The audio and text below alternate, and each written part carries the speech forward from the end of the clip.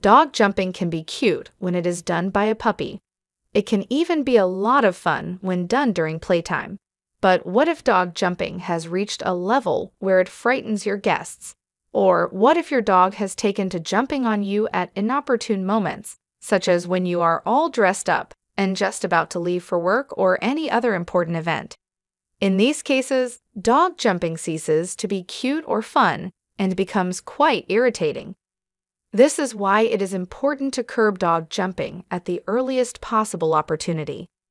You can stop a dog from jumping in 4 ways: by ignoring it, by stopping it directly, by teaching your dog to sit, or by using a leash. If you choose to ignore the behavior in order to discourage it, all you need to do is turn your back as your dog prepares to jump.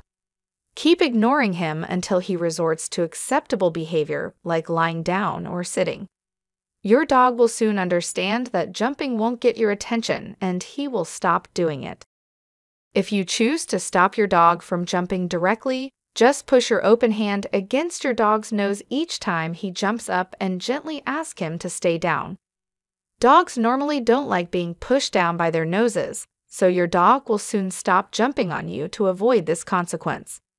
Teaching your dog the basic sit command is also a very good way to stop dog jumping. Once your dog knows how to sit at your command, you can use this to prevent him from jumping.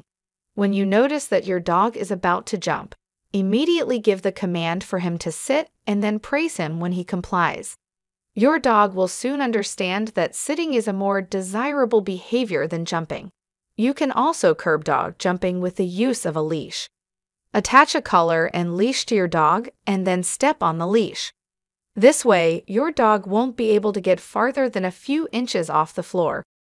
Pretty soon, he will understand that it is not okay for him to jump off the floor to greet you or anyone else, for that matter. Please visit our website at getfreedogtraining.com for more details. If you'd like to support my work, don't forget to like, comment, and subscribe to my channel. Thanks for watching, and we'll see you next time.